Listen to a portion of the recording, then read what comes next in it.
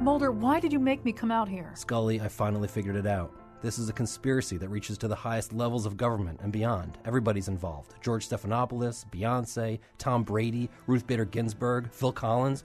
Definitely Phil Collins. Mulder, I've seen you like this before. Remember when you thought Cokie Roberts was an alien? She looks like one. Anybody could have made that mistake. But that's beside the point.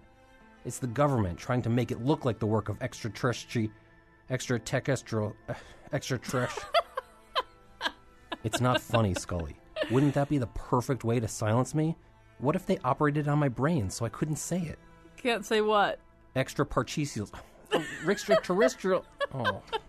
Wait, let's say you had some terrestrials, but you also had one to spare. What would you have? An extraterrestrial... Hey, wait a minute. This is killing me. We'll be talking about X-Files later on the Scramble today. Also Phil Collins. But first, the conservative revolt against Donald Trump. And now he wants to believe that his Legolas poster can see him. Colin McEnroe. I sometimes think about that anyway. Yeah, so we have a lot of things that we need to talk about today, and we are very excited to do all those things. Later on the show, as has been suggested, we will talk about the X-Files, rebooted as of last night. Also, in that same conversation with Willa Paskin, television critic for Slate.com, we'll talk about why Trevor Noah doesn't seem to have... Well, I mean, it would be hard for him to have the same kind of influence on the public debate that Jon Stewart has, but maybe his influence is even less than might have been imagined. And then we're going to talk to two downstate musicians who are gathering in a hip space for a tribute to the frequently unhip, although not always unhip, Phil Collins. So we'll talk about Phil Collins, one of those potentially divisive musical figures that we enjoyed discussing. But here at the beginning, we are going to talk about the current political scene. We are honored to have with us the guy who I would say has written the most cited article, the most frequently cited article, certainly by me anyway, but I think just in general, the most frequently cited article of, I don't know, maybe the last 9 months or so, in terms of sort of summing up this unprecedented and very difficult to pin down political phenomenon that has resulted in the strong candidacies of Donald Trump and to a certain degree also of Bernie Sanders. So joining us now to talk in particular about the current revolt by the National Review against the candidacy of Donald Trump and all the things that go along with that. David Frum, a senior editor at The Atlantic and chairman of Policy Exchange. He was a speechwriter for George W. Bush in 2001 to 2002. He's with us now by phone. Hi, welcome to the show. Thank you very much. First of all, you wrote this piece for The Atlantic about the Great Republican Revolt, which I thought really kind of got to what we've all been trying to pin down and talk about, which is whence comes this constituency for Donald Trump, and how is it different from what you might call a classic conservative constituency. So before we plunge into the latest developments, maybe you can do your kind of nutshell version of that. All right. The story starts in 2012 after the Republicans lost the Obama reelection. Most important people in the party were quite convinced that Mitt Romney had that election in the bag. I was not one of those. I published a book called Why Romney Lost on the Thursday after the Tuesday vote, and while I write fast, I promise you I don't write that fast. The party then did a postmortem to try to understand what had gone wrong. How had this shocking defeat occurred? And the analysis that Republican donors and members of Congress and talkers and intellectuals and policy activists all came to, and the article is full of quotations from people in the 2 or 3 months after the November 2012 vote, they all came to this conclusion. There was nothing wrong with the core Republican message. There was nothing wrong with the Ryan plan that withdrew the Medicare guarantee from everybody under age 55. There's nothing wrong with big cutbacks and entitlements. There's nothing wrong with focusing all the resources available on large tax cuts for the wealthiest people in society. Nothing wrong with any of that. The only thing the party had got wrong was the one thing the big donors had never liked anyway, and that was Mitt Romney's steps toward a tougher approach on immigration. So the consensus was what we need to do is jettison the Mitt Romney approach, wholeheartedly embrace immigration, keep everything else, and run in 2016 on a platform of conservatism, classic free enterprise, support for entrepreneurs, and more open immigration, but otherwise no changes. And just to pound home how continuous this would be with what we've done before, we'll find to head this campaign another Bush. We always do so well with them. And that is how the stage was set at the beginning of 2015. And, I mean, the question then becomes, one of the things that you sort of sketch out is that there's this large group of people who feel as though post-2008 the economy recovered, but people didn't. They specifically didn't, but a lot of people didn't. And so one of the questions that kind of arises out of your piece is why didn't the donors see that this was an obviously stupid approach? Well, there's that. And also, is the Trump movement, are these sort of, in fact, rational actors? I think they're kind of often depicted as this kind of collective barbaric yawp, this inchoate howl of die yuppie scum, die immigrants. But, the opposite or the countervailing argument would be, no, they're actually kind of rational actors. They're looking for somebody who seems to share their concerns.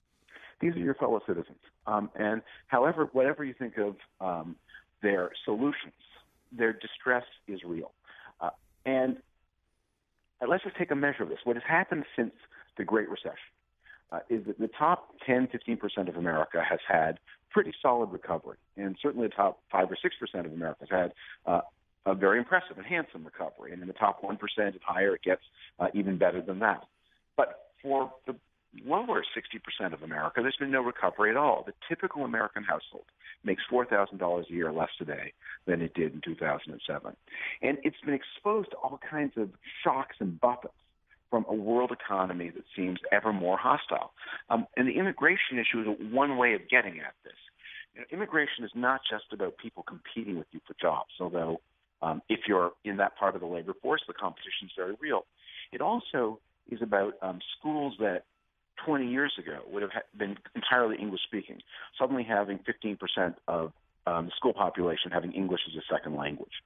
And that's a very difficult thing for families of English speakers to cope with. The teacher's attention is more distracted.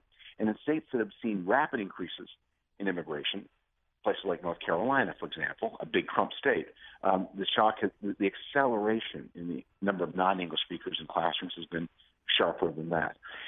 Meanwhile, we have a world security environment that looks scarier and scarier than with every passing year. And Donald Trump capitalizes on all of these things. One more thing that has to be said about Donald Trump. For a lot of people who follow politics closely, Trump seems a kind of cartoonish figure.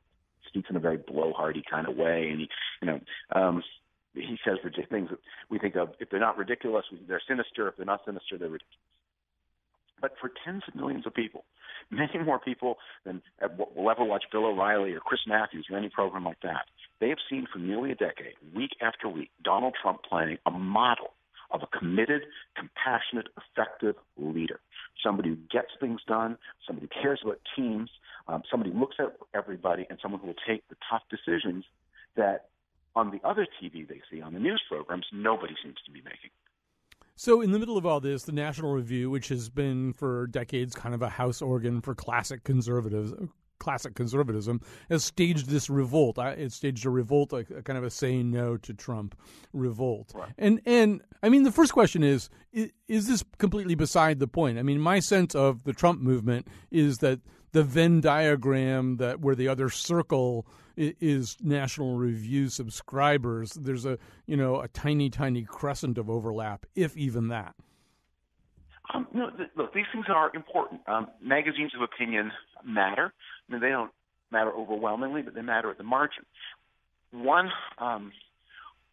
the question that a lot of important Republicans are considering right now is, what are they going to do about Trump? And there are basically three choices. Choice number one is you go to the person who's in second place and try to mobilize everybody behind him to stop Trump. And that would be Ted Cruz, but he's unacceptable to a lot of Republicans for other reasons. Another second choice is you find, let's find somebody who's in third place, and we all get together behind him in opposition to guys number 1 and 2. And a final possible choice is, let's make our peace with Donald Trump and accept him. And we've seen in the past week some important Iowa politicians going to Trump events and seeming to show some interest in maybe working with him. So what National Review was trying to do is to signal to elite actors in the Republican Party. We at National Review, the keepers of the conservative flame, we regard him as entirely unacceptable, and we don't think that you, Chuck Grassley, senator from Iowa, should be potentially welcoming him into the Republican fold. We don't think that you, Alex Castellanos, former campaign consultant to Mitt Romney in 2008 and frequent guest on television, we don't think you should be getting ready to work with him. We think that there should be a hard line against him. And this is an important discussion within the Republican world. David, and this sort of gets me to a question that I've been asking a lot to anybody who will answer questions that I ask for the last week or so, which is, how likely is it that what you're describing in Iowa with people like Grassley and Castellanos could be generalized, not just within the Republican electorate that's going to vote in the primaries, but imagine that Trump emerging on the other side of this process with the nomination. One of the questions that I have is there a cohort of not low information voters, maybe medium information voters, college-educated voters who don't necessarily fit most people's mental profile of the quintessential Trump supporter, but a group of people who look at him and say, and maybe they're also temperamentally indisposed to support or vote for Hillary Clinton, and they look at Trump and they say, well, he's not an ideologue. He says demagogic things, but he's not really an ideologue. We kind of know that. And he's a deal maker, as he never lets you forget for 10 seconds, which means maybe he can hammer out compromises. Maybe we need that kind of thing. And that, is there a second or third wave of Trump supporters who maybe are a little bit different from how we imagine Trump supporters to be right now? Yeah, that's an interesting question. But right now, we can tell who will not support Trump. Right now, he is least popular with the best educated members of the party, with the most affluent members of the party, and also, interestingly enough, the most religious members of the party. And it's important to note that some people may have a stereotype that the most religious people are not educated, not affluent. That's not true. Just as we've moved into a world in which marriage is something that you see much more of in upper America. That's now true of church attendance. Regular church attendance is also a marker of affluence and education. So there's some overlap between these groups. But they are hard set against Donald Trump. Can he woo them over? Well, he's going to have a hard case. It's going to be pretty hard for anyone to believe that he's a committed pro-lifer. That seems that's an important issue for a lot of religious Republicans. And a lot of more traditional Republicans are just going to look at him and not see a precedent, not see somebody with the right temperament, the right personality. So I don't think in the end it's that likely. But here's maybe the deeper question that you're pointing to, and this is very worrying. Most of the time since World War II, and not just in the United States, but in all the developed countries, voters are quite risk-averse. They know our political systems, our societies are really very successful, and it's easy to mess up. They could remember the Depression, World War II, before that. Don't take unnecessary risks. Choose cautious people. Choose people who look responsible. But that's only true so long as you feel as your society is basically successful. What happens when you have large numbers of people who feel that your society is not successful, not keeping faith? And then we go back to the years before World War II, when in the United States and other countries, voters often did rally to irresponsible, demagogic people because they seemed to offer a solution when the regular politicians had no solutions to offer. Right, and it seems as though one of the ways in which this candidacy of Trump mirrors the candidacy of Bernie Sanders a bit is that idea that the conventional institutions don't have useful solutions, their stuff doesn't really work that well anymore, and the more that Trump or Sanders is rejected by anybody symbolic of conventional two-party politics, the better they are, at least with the splinter constituencies they have now. It's questionable, how big those balloons can be blown up, but right now, every time they suffer some kind of rejection, it kind of proves their point. Right. I think in the end, Bernie Sanders is less likely to go anywhere than Donald Trump is. Bernie Sanders looks like something we've seen before. He looks like Paul Tsongas in 1992. He looks like Bill Bradley in 2000. He looks like the kind of candidate who attracts academics, professionals, upmarket Ben and Jerry's Democrats, white Democrats, and that those kinds of candidates always do well in Iowa and New Hampshire, which are states that are older, whiter, more affluent, and full of universities. And then they run into the regular Democrats who are more minority, younger, not as wealthy, often more connected to public sector unions, and whammo. At that point, the Bill Bradleys and the Paul Tongases disappear before the Al Gores and the Bill Clintons and people who represent the regular Democratic Party. Bernie Sanders looks like that. He's doing better right now than Tsongas or Bill Bradley did, but he's getting the same voters in more or less the same way. So, and he's not a dynamic or inspiring figure. I mean, it's unlike Donald Trump, where it's interesting to listen to him talk. It's not interesting to listen to Bernie Sanders talk. So I think the Democratic race will play out in conventional ways. It is the Republican race that really is a wild card. Well, also, I mean, the Democrats are aided by the fact that their gear shift only goes into two positions, right? It's Sanders and it's Clinton. Those are the only two places the gear shift can move. As you lined out for us at the beginning of this conversation, part of the Republican problem is that their gear shift goes into a lot of different positions. It goes into conciliation with Trump. It goes into backing Cruz. It goes into not liking Cruz. And then it goes into all these sort of third-place people, and if Marco Rubio were some kind of consensus choice, he probably would have been Mitt Romney's running mate 4 years back in the cycle. So it doesn't seem as though in that particular position of the gear shift, there's just one choice that people can coalesce around. Republicans have a more fundamental choice to make. And I end my article in The Atlantic with outlining 4 paths that the party could choose. So the first path is, the Republican donor elite and congressional elite is still confronting the wreckage of the Jeb Bush candidacy. It was just so assumed he would be so overwhelming. He raised money on a scale that no one in American politics, in American history, has ever raised money.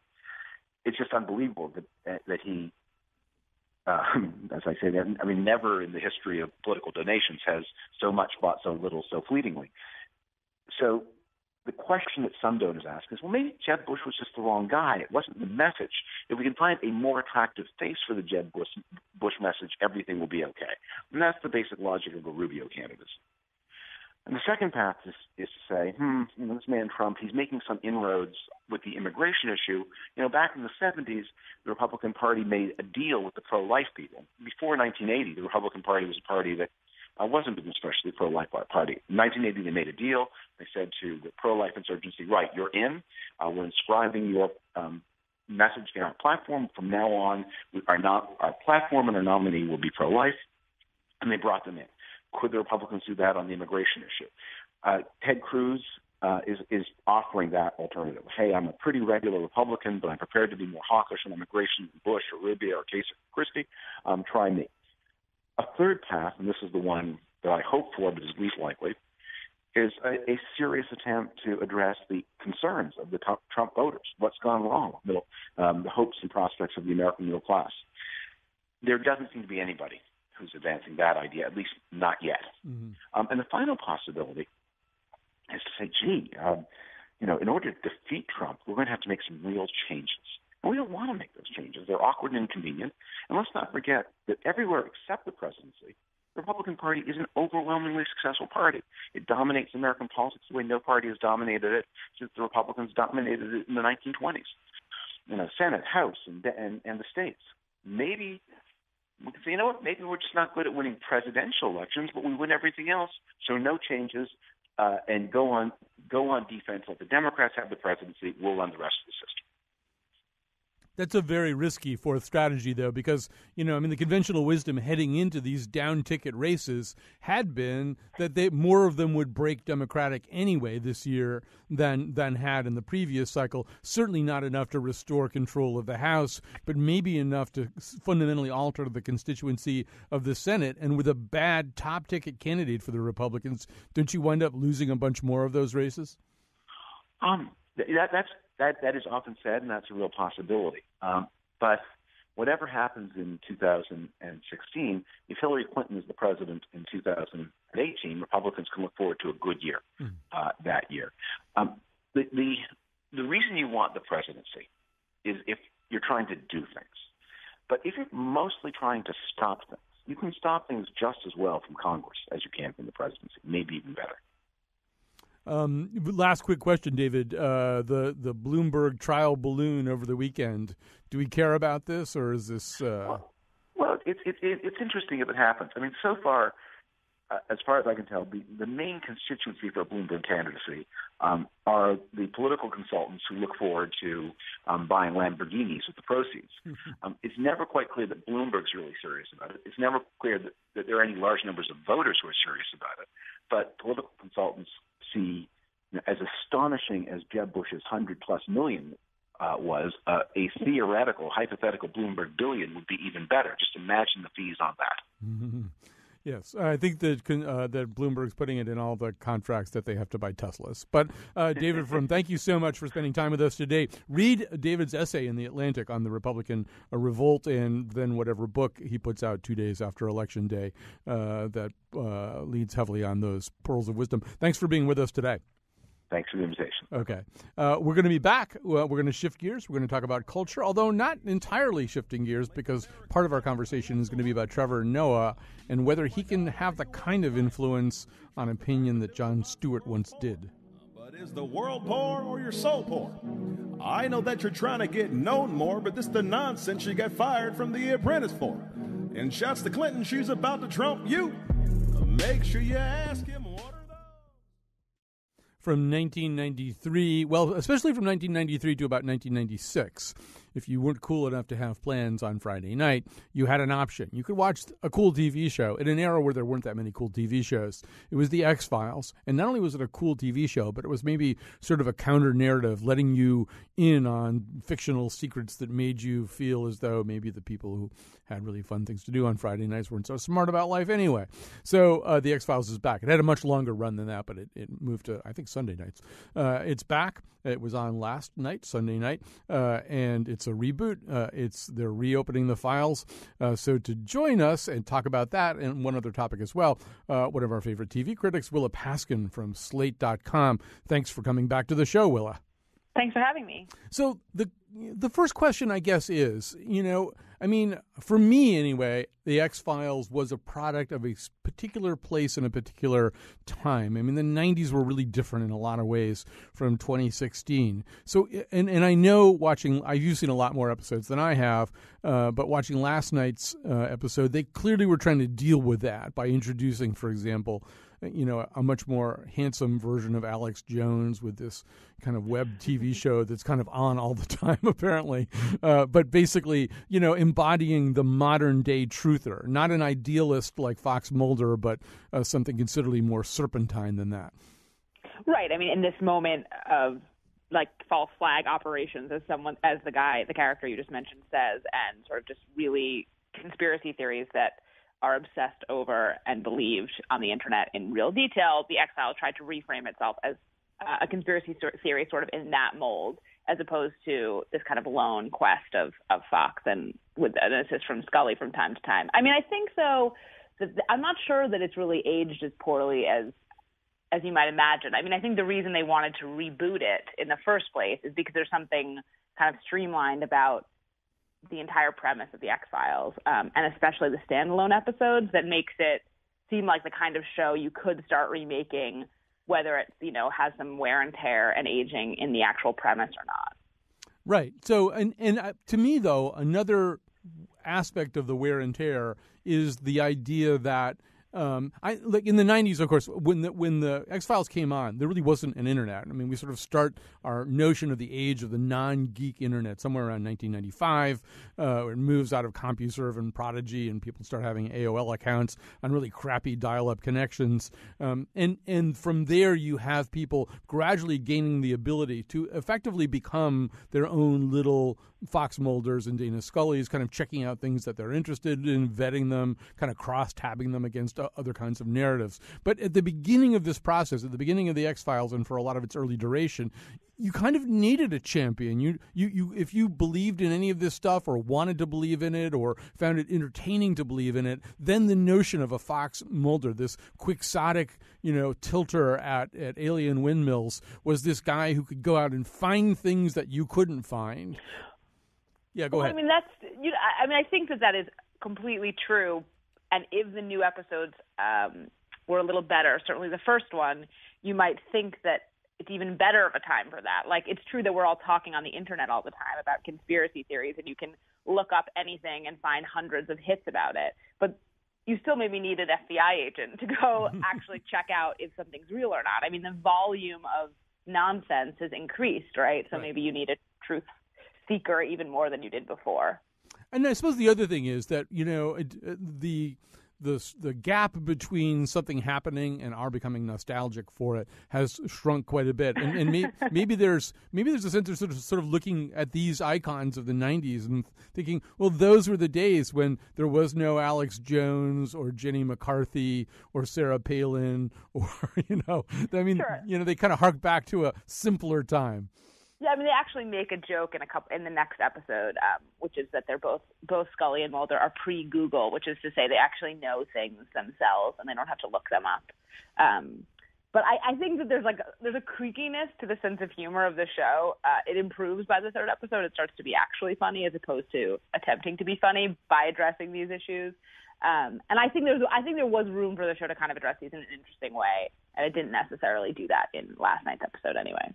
That does raise the question of what else it was that we liked about the X-Files. And, of course, part of it was that sort of constantly, until later on, unconsummated sense that these two people were meant for one another in a way that extended far beyond their crime-fighting partnership. And that's another thing that I couldn't really tell last night, but obviously things moved well beyond that, as they always do with Moonlighting and all the other shows that ever traded on that particular notion. But I having watched more episodes, are they going to get that whole sexual tension thing back somehow?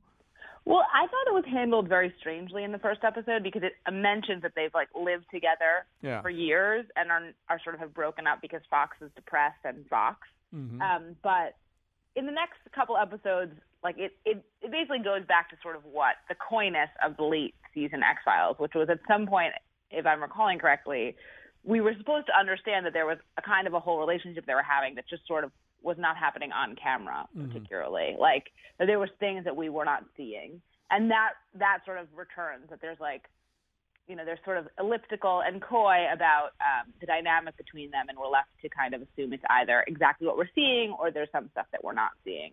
I think the thing about the show and the romance in particular is it was just the show, the X-Files succeeds and fails as a matter of mood. It's when it does the little creepy, awesome, strange paranormal stories, and when it does this love story, both, they just didn't really feel like other versions of that on television. I mean, it's not as if the paranormal stories were on television at all, but in procedurals, it had an eeriness, and in the romance, it had this sort of yearning and patience that other things just don't have. And to kind of recapture that, to have gotten that right the first time, I think was difficult enough. To recapture it, it's it's a hard task they've set themselves. I'm curious, Willa, because as a TV critic, you have to have sort of a mastery of the entire history of television. But did you watch the X-Files? I don't know how old you are. Did you watch the X-Files the first time around? I did actually watch the X-Files. I'm in my mid-30s, and I did watch the X-Files. I wouldn't say that I have returned to it hundreds of times, and I'm definitely not encyclopedic about it, and I probably have not seen every episode, but I definitely watched the X-Files, and I also, this is to discredit my reputation as an X-File, with a lover of the X-Files, which is that I always really loved the mythology episodes, which is sort of not cool to have preferred at this point. Everyone's like, no, the really good stuff was the one-off episodes. Right. But I, as a sucker for sort of soap operas and long-form narrative, I always was really interested in the deep alien mythology stuff, which is also why the first episode was so disappointing, because in that they return to the mythology and it just seems like such hokum and is so tonally stupid, basically, that I made me want to go back and watch some of those episodes and see if I was just out of my mind. Yeah, I mean, that was the problem last night. I thought that Fox Mulder sounded borderline stupid. I mean, this is this guy who's been obsessing about the mythology stuff, and we'll clarify those terms for you in just a second, for years, for his entire adult life. And then he has like a 5-minute conversation with Joel McHale, and then he says, wait a minute, I've totally rethought this whole thing, and this idea that I have never entertained at all is, which is pretty one of the more obvious choices about what might actually be going on, has now entered my head, and I'm completely convinced I'm right. He sounded kind of dumb. But before we get into that, or we don't even have to get into that, but I just want to quickly clarify for the listeners who are not X-File files. So the mythology refers to this kind of notion, this kind of all through the arc of the many years of the series, there's this kind of effort by Fox Mulder and then Dana Scully with him to make sense overall of reality. What kind of world are we living in? What level of collaboration is going on between sectors of the government and possible alien invaders? What of all these kind of strange question marks that make up his own reality can be explained through some kind of conspiracy, and so there's sort of that, and that just sort of never ends, and it's kind of the through line. And then there were these, kind of Twilight Zone like one-off episodes, as you say, that were usually investigations of local monsters of some kind. And I don't know that it's necessarily cooler to like the one-offs. I think it's okay. It's a big tent, Willa. I think you can. It's definitely cooler to like the one-offs, but I appreciate your sympathy with me and my love for mythology. All right. And I think one of the things that they did well when they were really on their game back in those days was, it had been a long time since the movie All the President's Men, but they kind of got the paranoia, the Washington paranoia of All the President's Men, and things that came after it, like the Parallax View, maybe didn't come after it, or the Pelican Brief, which I think sort of came out right around the same time. That sort of notion of meeting in garages where suddenly the headlights of some car would come on and start speeding towards you, and the person that you were talking to wasn't there anymore, and it was sort of very chilling. I thought that was sort of part of that mythology, that Washington wasn't this bright place with a mall and a monument. It was this dark place with a lot of subterranean meetings. Which, by the way, is a reason that it seems like it was a good time for a reboot, right? It's just like a lot of anxiety and paranoia about our elected officials. You don't say. You don't say. Yeah. All right, let's shift gears here. And speaking about the kind of time it is, you've got a highly featured piece at Slate right now. We're talking to Willa Paskin. It's about Trevor Noah, the heir to the throne upon which Jon Stewart sat for many years. And although, as you say in the piece, it's not really as though his ratings have gone significantly down from the Stewart era, but particularly in their target demo, no horrible decline. But there's sort of a sense, there's a relevance issue, right? There's a question about, is he in any way setting the tone of certain debates, altering the pace of certain debates? There were ways in which Stewart kind of famously spoke truth to power, often to the power of the other mass media, that you just don't hear or notice Trevor Noah starting conversations of the same ilk. Am I summarizing this fairly? Yeah, I think you are. I mean, I think that Trevor Noah is not doing a flat-out bad job. He's very telegenic. He's very handsome. He's very on ease on camera. He's very pleasant, sort of. But in a way, that's like an abrogation of The Daily Show under Jon Stewart's kind of duty, which was not just to be smooth and easy and a pleasant thing to watch before you went to bed at night, as, network late-night shows tend to be, but to kind of be very funny, but maybe like a little more food for thought, maybe a little more infuriating, but because you had company and Jon Stewart railing against it, you could go to sleep at night after hearing about it. And I think I think that Jon Stewart is obviously has really big shoes to fill, and Trevor Noah is unseasoned and has just begun, and he may yet fill them. But that the way that they've proceeded, which is sort of to kind of like do sort of Jon Stewart light and not kind of figure out what Trevor Noah himself is really excellent at, has made The Daily Show feel pretty flat. Right. To me, it's after reading your piece, I was thinking about it, and I was thinking some of it's in their eyes. So Jon Stewart's eyes, held sort of three expressions. I'd say about 45% of the time they were sort of almost pop-eyed with outrage and with outrage and rage. And then 45% of the time they were kind of hollow-eyed with, oh my God, with just almost horror at how bad things were. And then about 10% of the time there was sort of this wink-wink kind of joke that we're all in on.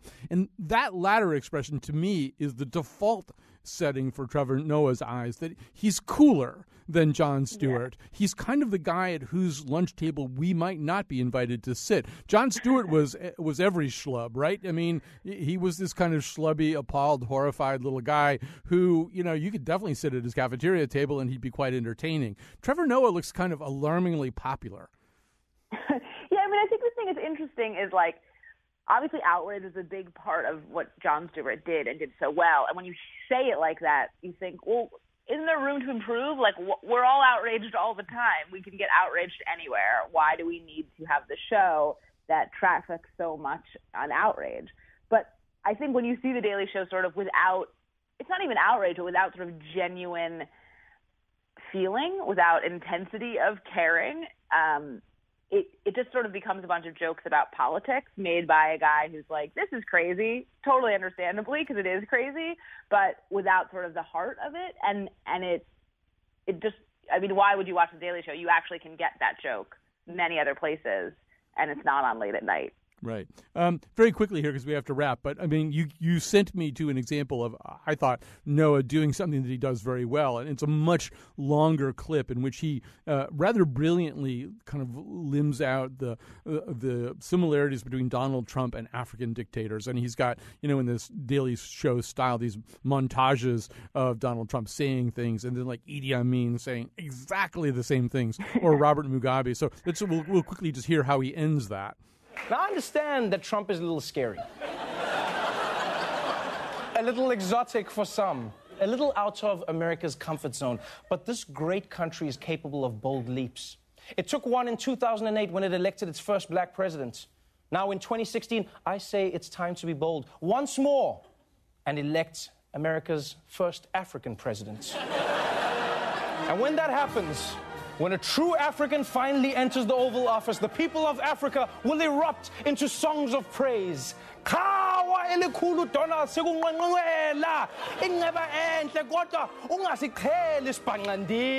Mexican rapists.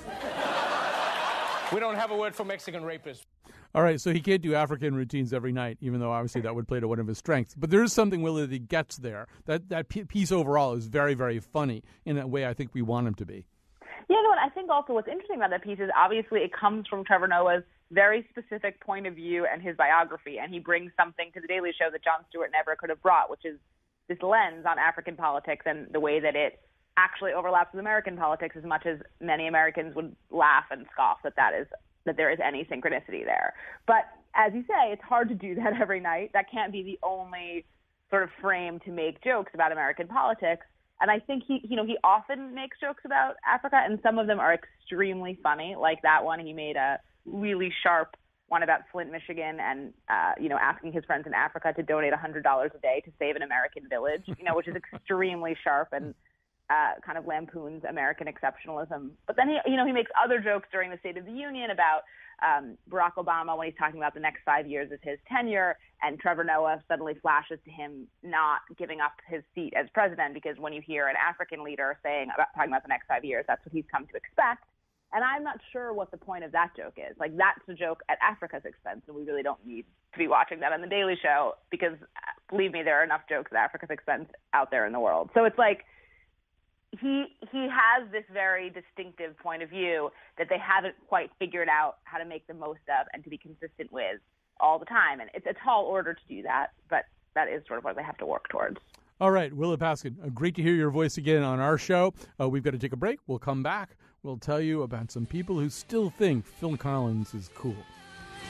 Kiss him to hug me, to brief and to bug me, David to curb me, and now you call me. I'm sweet and I'm curly, I'm gonna kill Scully, and David to curb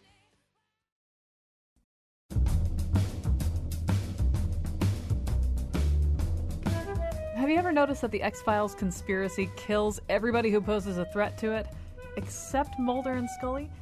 The only possible explanation is that they're secretly in on it. Today's show was produced from an undisclosed bunker by Betsy Kaplan and me, Kyone Wolf. Greg Hill appeared in the intro and tweets for us at WNPR Colin until they silence him. Our interns are Tiana Duquette and Alexandra Ingber. The part of Bill Curry was played by Alex Trebek.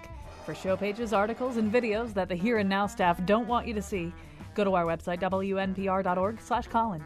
On tomorrow's show, unreliable narrators. And now, back to Colin. A night of full Collins, a Phil Collins tribute happening Saturday, January 30th at 7 p.m. at the Outer Space in Hamden, brings together the work of a bunch of Connecticut musicians who want to do something nice for Phil Collins. Phil Collins is kind of a controversial. He is another one of these divisive musical figures. But let's hear a few words from at least one person who is inflexible in his admiration for Phil Collins. That would be the psychotic or psychopathic killer played by Christian Bale in American Psycho. In terms of lyrical craftsmanship, sheer songwriting, this album hits a new peak of professionalism. Sabrina, why don't you dance a little? Take the lyrics to Land of Confusion. In this song, Phil Collins addresses the problems of abusive political authority.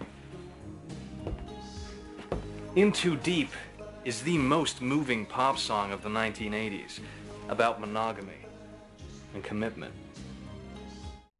All right, so joining us right now are Frank Critelli and Chris Bousquet, otherwise known as American Elm, two of the musicians who decided to put together this tribute. So, Frank, my understanding is part of the reason for this tribute is the fact that Phil Collins himself has been in more or less retirement. I don't think he's done a new album since 2002, hasn't toured since 2010, but now he says he's coming out of retirement, and some people's immediate reaction was, please don't? That's exactly right. Actually, Phil Collins has been suffering from a violent inferiority complex for a very good long time, and I think there's no reason for that. So, Chris Bousquet, if you were to make the argument for, so for example, Joe Queenan in his now forgotten book about American bad taste devotes an entire chapter to who's worse, Billy Joel or Phil Collins. And so if you were to make the case for taking Phil Collins a lot more seriously for people who currently don't, what case would you make? Well, I think the mistake we always make is like the wholesale dismissal of things. Like I used to always argue with people about Bread, and I can tell a lot about what someone thinks about music on what their opinion is of the band Bread. And so Phil's sort of the same way. He was sort of pop radio, but some of those songs are really great. You know what I mean? And like I would say the same thing. I'm not a Billy Joel fan really, but the same thing. Like if, listen to Allentown or something. It's a great song. You can't deny it. It's not New Order or Leonard Cohen or something, but why does it have to be? It's its own thing. All right, maybe what would be helpful also, as we talk a little bit about the evolution, too, of Phil Collins.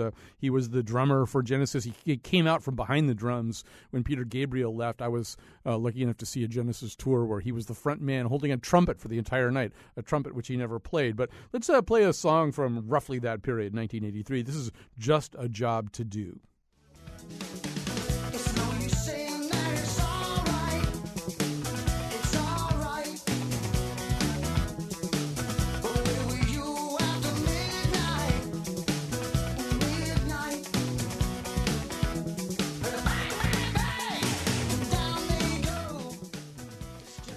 So, Frank Critelli, looking at some of the online publicity for this night of full Collins, well, we can even talk about that, the name, a night of full Collins, the implication or maybe the explicit statement being, it's not just going to be the hip, cool, edgy prog rock Genesis stuff. It's going to be all of it. It's going to be some of the top 40 hits, and God help us, even the Disney work. Although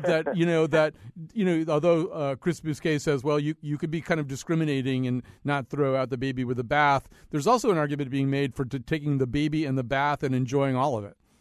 I say enjoy all of it. Actually, the name came from Paul Bilbusti of Mercy Choir, and that it would be a night of full Collins, that we would just be doing the music of Phil Collins that particular night. And so, Frank, what's do you know what material you will be sharing with the audience? I have been doing a Phil Collins song for years, and it's called That's All. Actually, so I'll be playing that song. We can't play the Frank Critelli version, but let's hear just a tiny bit of That's All. Just as I thought it was going all right, I found out I'm wrong when I thought it was right. It's always the same, it's just a shame, that's all. I could say So it's not the American Songbook standard that Adam Sandler sings at the end of Wedding Singer. That's that's all. So, Chris, what are you going to be playing on Saturday night? I'm doing Against All Odds, which is actually a song I've liked since it was in, like, the movie Against All Odds. I remember being a kid and that video would come on MTV, knowing it was a great song, and then probably later in my young hipsterism sort of rejecting it. And, like, one day, maybe 6 months ago, I was in a car and it came on the radio and I was kind of blown away by how great it is. So that's what I'm doing. So, Chris, you are explicitly, therefore, exploring the period when sort of, there really are two constituencies here, right? There are progressive rock purists who kind of dug Genesis, but maybe even thought Genesis was getting a little too pop near the end of things. And then there's the much larger cohort of people who really do embrace Phil Collins's, just top 40 hits and collaborations with Philip Bailey and all kinds of stuff like that. You probably live a little bit more in that first world, but the song you're exploring is very much from that second world. Yeah, absolutely, exactly. So, are you going to put a particular stamp on this, like a kind of indie stamp on the way you do this song? Yeah, I think what happens to me every single time I do something like this is I try to come up with something crazy and interesting, and then in the end it sounds like a song I would have done anyway. So we want to hear one of the other people performing with you is Russell Shaddux, and this is going to be his version of a Phil Collins song, and I've lost my place. Oh, it's Blood on the Rooftops, a much older song. That's from '76. Here we go. Here's Blood on the Rooftops. Let's skip the news, boy. I'll make some tea. The abs and the juice, boy. Too much for me. They get me confused, boy. Puts me off to sleep. And the thing. Ooh, I kind of like that. I may be coming to a Phil Collins event, and I wouldn't have guessed that would ever have happened. But Frank Rutilli, I suppose that's part of it too, right? To get people to maybe rethink their musical prejudices a little bit. Of course, you can't really blame somebody for putting music into the world. It's always a beautiful thing. It might not always appeal to you. It might not be palatable to your taste, but it's still a good thing. So we should say that when Phil Collins announced that he was coming out of retirement, there was even a petition that said Phil Collins has announced he's no longer in retirement. There's far too much suffering in the world as it is. This must be stopped. So Chris Bousquet, this is kind of you guys lighting a little candle against that darkness. Yeah, I'm sort of tired of internet meanness, which is like, even like last week with Glenn Fry dying, you had a whole bunch of people to make sure everyone knew like how terrible they thought the Eagles were. And I'm like, what's the point of that? You know what I mean? Like my wife, for instance, loves the Eagles. It's like one of her favorite things. So why does someone need to come out and say how terrible something is? Right. You know? So love what you love, and if you love Phil Collins, it's a night of full Collins, the Phil Collins tribute, happening Saturday, January 30th, 7 p.m., Outer Space in Hamden. Frank, how do they get tickets, or how do people attend this?